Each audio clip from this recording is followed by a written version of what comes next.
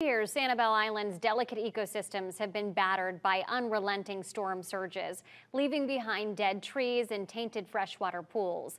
Neighbors worry the visible wounds are only the beginning. Wink News reporter Paul Dolan speaks to experts who worry our habitats may be on the brink of a slow collapse. Storm surge has thrashed the island of Sanibel over the last 2 years, leaving discolored freshwater habitats and dead trees all over the island. And that's concerning people, and they're wondering if this is just the start.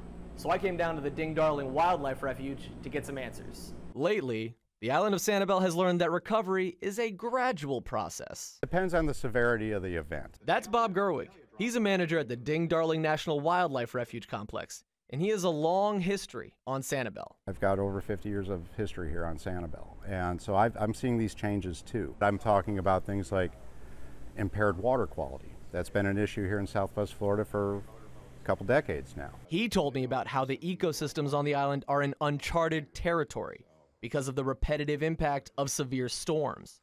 The big concern for him is the continual stressors. And that doesn't allow ecosystems to recover as quickly and maybe as fully as they possibly could.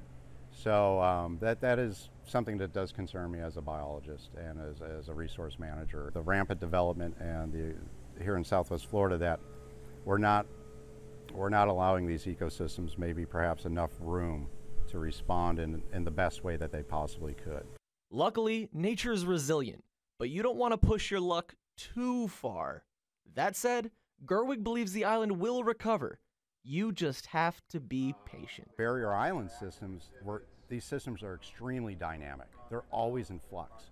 So what you might have seen for 10 years might not be there in 10 years, and that's just kind of how these systems work. It's been a long road to recovery at the Ding-Darling National Wildlife Refuge from all of the hurricanes, but a few areas will reopen on Monday, including the Visitor Center and the Bailey Track. Reporting on Sanibel, Paul Dolan, Wink News.